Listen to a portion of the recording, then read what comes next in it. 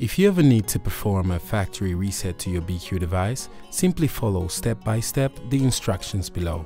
Keep in mind that this procedure erases all data inside the device. We recommend you to back up your information before starting the procedure. With the device completely turned off, press simultaneously the volume down and power button.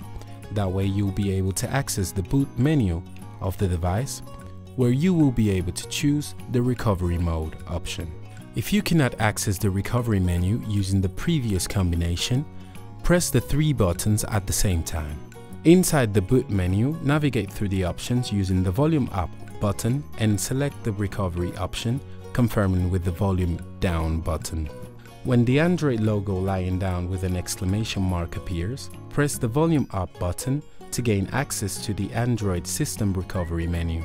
With some models, you will have to press the power button and the volume up. Once inside the menu, select the option Wipe Data Factory Reset, using volume down and the power button to confirm. Conclude the procedure by selecting the option Yes, delete all user data with the volume down button to select the option and confirm once again with the power button. When the process is complete, the device will simply return to the Android System Recovery menu. Select and confirm the option Reboot System Now to restart the device.